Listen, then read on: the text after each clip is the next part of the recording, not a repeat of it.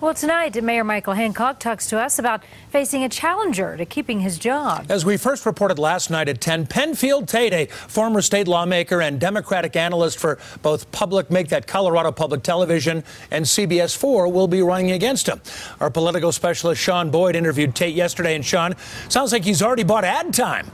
Yeah, Jim, he will air an ad during tonight's Broncos game. Tate is the sixth and most prominent challenger to the mayor, and he came out swinging, calling into question not only Hancock's management, but his morality. And today, the mayor shot back. Bring it on. Mayor Michael Hancock downplayed his growing list of challengers. It doesn't surprise me at all that people want to be mayor. It's a great city. It's a wonderful city, and this is a great job. Hancock defended his record on everything from improving education to battling crime and increasing affordable housing. I'm excited to put our record out there. I know that we have made an unprecedented commitment to affordable housing, which is not a traditional municipal function, to be quite honest with you.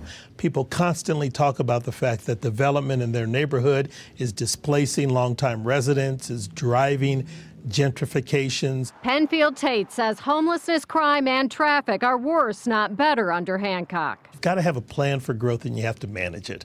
And I and people around the city don't feel we've planned for it or managed it well. He says sexual misconduct by the mayor also hasn't been managed well. Hancock admitted to sending a female officer on his security detail inappropriate text messages, but city council refused to investigate. Hancock's campaign manager says the mayor has been open and honest about what he did, and he has apologized repeatedly and profusely. But Tate says sexual misconduct should be investigated in all cases, from judges to mayors. You can't say one is wrong, don't put them on the bench, and say the other is okay because there's been a public apology. Hancock's campaign said only they won't dignify the attack with a response. For all the things that people are going to be talking about, I'm excited to take it to the people of Denver.